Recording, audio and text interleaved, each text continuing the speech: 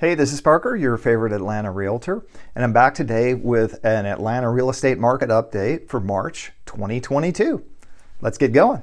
Well, things are off to a great start in the Atlanta market this year. Atlanta continues to be one of the top destinations for families relocating from all around the United States. Already this year, I've found houses for several families from Washington State, New York, New Jersey, California, and we're quickly welcoming them in to the Georgia family. Atlanta is really still a tale of two markets. Most of the pressure is on the in-town, inside the perimeter market. Almost every neighborhood inside the perimeter is seeing record demand. Doesn't matter if it's east side, west side, south side. Every single neighborhood, sky-high demand. The other side of the story is outside of the perimeter. Outside of the perimeter in Atlanta, there's still very high demand, but there's much more inventory and much lower prices.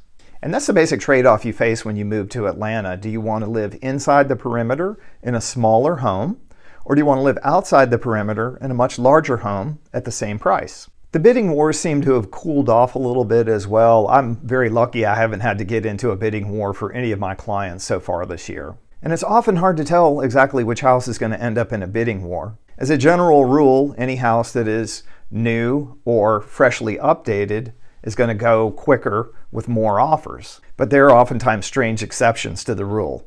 For example, one of my team members recently listed a home in North Decatur. It was an older home, needed a lot of work, a lot of updating. It's the kind of house that would normally sit on the market for a few weeks waiting for a buyer. But this house happened to be right on the water on a prime lot on Echo Lake.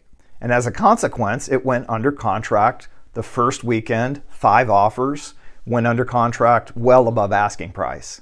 Now to contrast that, I currently have a client under contract on a brand new build in Brookhaven, and incredibly, we didn't have to get into a bidding war. So again, it's sometimes hard to gauge which houses are really going to drive excess demand. There's some general rules, obviously, but there's a lot of wild cards, and a lot of it sometimes just depends on which buyers move in and out of the market from week to week. Timing is really everything when buying a home in Atlanta. So as always, my contact information is in the box below. Feel free to reach out, send me a text, send me an email, give me a phone call. I'd love to talk to you, help you start planning your move to Atlanta. Thanks.